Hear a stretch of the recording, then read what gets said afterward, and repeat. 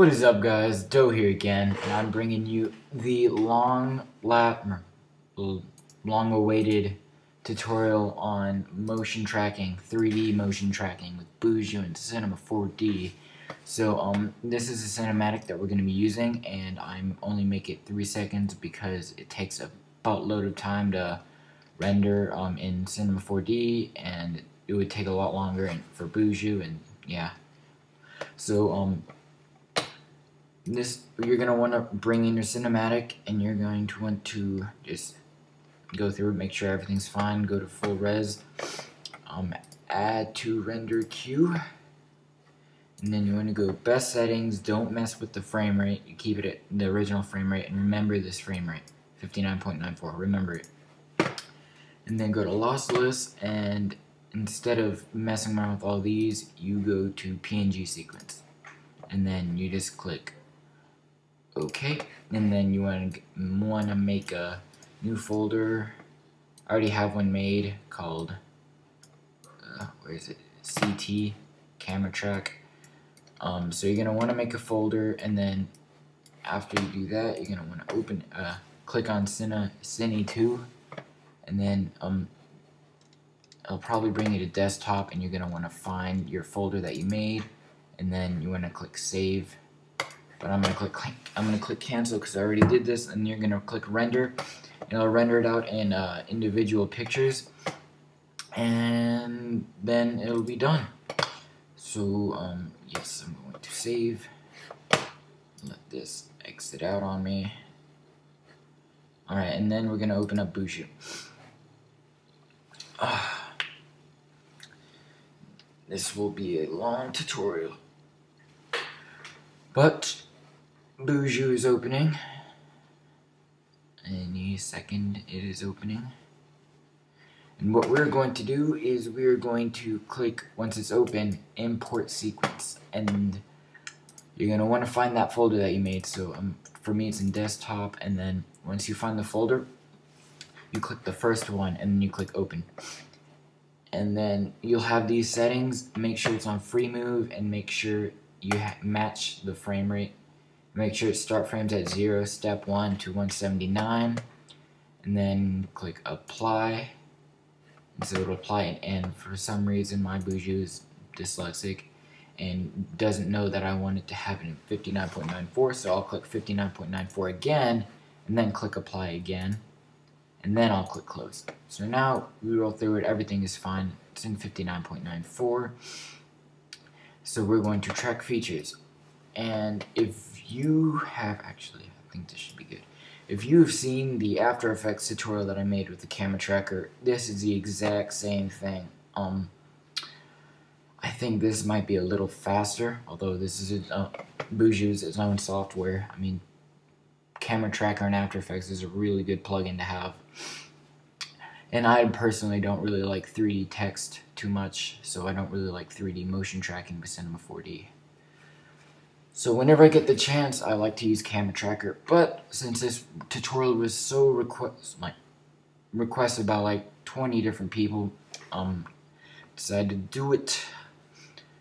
So it's almost done. We're just waiting. I'm freezing in my house. It's like, I live in Texas, so it should be warm, but it's like, some of you might laugh at me for saying this, but it's like 40 degrees. But I live in Texas, so don't judge me. Waiting. We're waiting. And it is done! Alright. And so now click camera solve. And if you have a really jaggedy cinematic that like goes everywhere, you want to optimize camera path smoothness, but I don't have to because mine's a really smooth, slow cinematic. So I'll just click start, and it is done very quickly. And we have all these dots just like with our camera tracker. So what I'm going to do is, or what we're going to do is move to the middle, because when you're at the middle, it's a good base, good origin for your like what your cinematic is gonna be like in After Effects. So we're gonna go to the middle, and then we're gonna scene our geometry. So click Scene Geometry, and then click Add Coordinate from Hint. And go click on where it says Type, click, and then go to X-axis. I'm going to cover this first. So if you know about a graph, X-axis is going across. So we're going to look for points that go across. So I'm going to click this point and then click on this point. Wait, see. So if I'm on a Mac, I'll click this point and then I'll command click that point and connect to selected. Add coordinate from hint. We're gonna make sure that we're gonna make sure we use the one that is disconnected right now, and we're gonna go to Y-axis, and then you're gonna want to command click the ones that you selected before so that they go away. And then I'm going to command click this and this because Y-axis is going up on your graph, so we're going up. And then we're going to connect to selected, add coordinate from hint. We're going to go over Z-axis now. So Z is going, it's depth. So it's going to be the depth in our motion track. So I'm going to click this one and this one. Connect to selected, and then I'm going to make in, or add our origin. And our origin is probably going to be like, can't decide, so many choices. I'm going to click that one, and then we're going to connect to selected.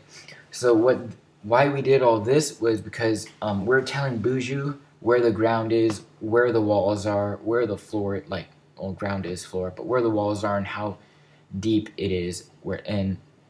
Deep as in, like, where our text needs to be. So when we have it over here and we have the height up here, we're telling Boujou that we want our text in between this point and that point, in between this depth and no higher than this. So it's going to be like generally around here. So you want to update coordinate frame, and then wait, what the heck? Oh crap, hold up. Z-axis, I'm going to click origin. Now update okay, we're good. So once you update it, you can click on test object, and it is not some random place. And if we move it around, it is pretty well motion tracked. So I'm just going to click delete, close, and then we're going to export our camera. So pay attention here. Start frame, you want to make it 0. You want to make, wait, hold on. First, you want to go to Cinema 4D. It's going to say After Effects. You want to click on it, go Cinema 4D.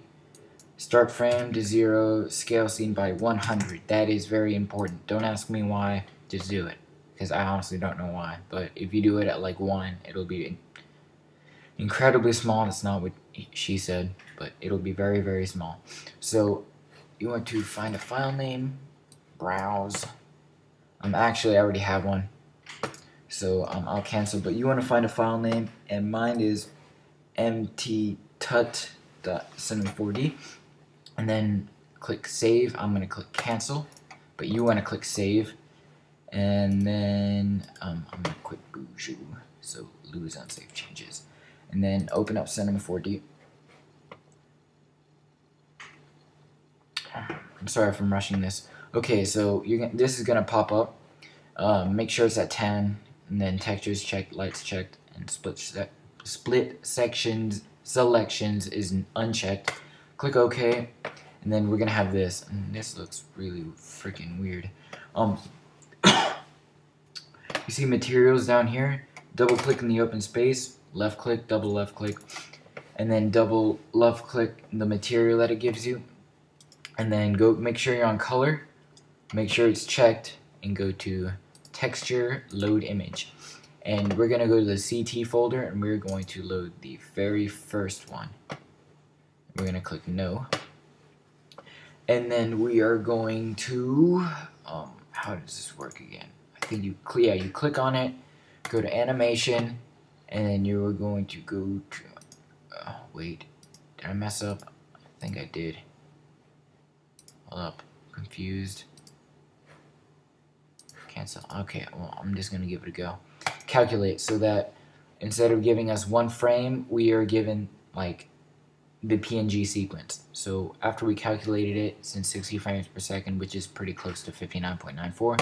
You can X out, and then we are going to want to make a background. So you want to hold your left button where this like light is, and you want to let go on background, and then you're going to want to drag this material that we made onto the background, and then it'll make this.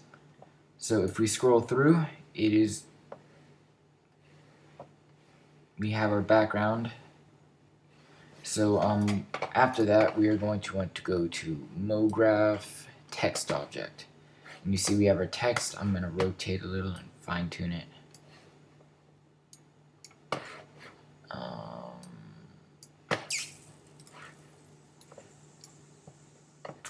And I'm going to make it say something else. I'll make it say UsingAE.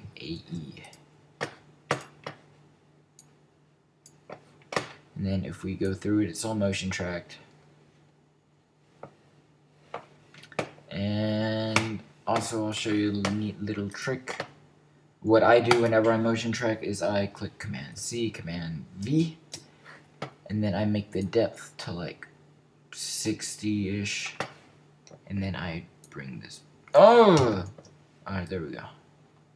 Bring it back a little so that the text object number 1 is kind of in the middle-ish, so that when we go to, or the first text object, this is text object number 1, so that the one with the 20 depth is in the middle. So when we go to text object number 1, we can go to caps and we can go to fillet cap, and then when we, this is kind of like the RAM preview button. When we RAM preview it, it looks pretty cool. So I'm actually gonna make a quick color, really quick color correction. My color correction. That's pretty good color. Add maybe a little reflection. Bring the blur up to 40, and maybe no. All right. So this should look pretty good. Yeah, it doesn't look too bad. Baby blue. So I like it. So here are my render settings for this. I'm going to go to output. Instead of current frame, you want all frames from 0 to 180. So that's all good. You want to lock the ratio. And we're going to go to save. You want to save it as what should we save it as? I'll call it tutorial, and save it to my desktop, alpha channel, and then you want to go to format and you want to make it a QuickTime movie, and then you want to go to anti-aliasing, and then you want to make it best instead of geometry, and you want to make it animation instead of like still image. And I think we're all good. I mean, you can add a bunch of effects that'll make it look better, but because I don't want to spend too much time doing this, I'm gonna have it like this.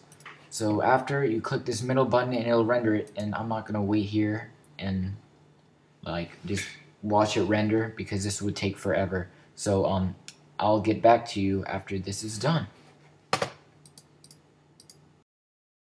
Hey guys, I am back and it finished rendering. As we can see, it is right here. I probably should have deleted the background, but I chose not to. So yeah. I'm gonna open up my After Effects now, and I'm going to bring it in. And now when we drag this text, or this text movie on top, here's what we get. I will RAM preview it.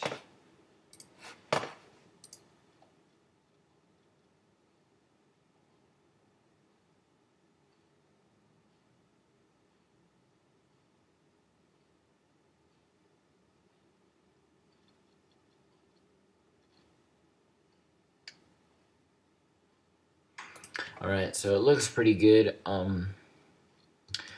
I am not an expert at Cinema 4D. I don't really know how to like keyframe and how to like make it come up off the ground and stuff like that. So I'll get better at it. I'll learn. But this is the only thing that I know how to do with Cinema 4D and After Effects is this type of motion tracking and how to make like stuff. So I'm pretty sure I'm near 15 minutes. So I hope you guys enjoyed this tutorial. It was requested by a lot, so I know that most of you guys will, for the most part. Subscribe for more tutorials. I'm almost at 300 right now. I think now that while I'm recording this, I'm at 295. So this has been Doe, and this has been my After Effects to Boujou to Cinema 4D tutorial. Thanks for watching, and leave some feedback. Bye bye.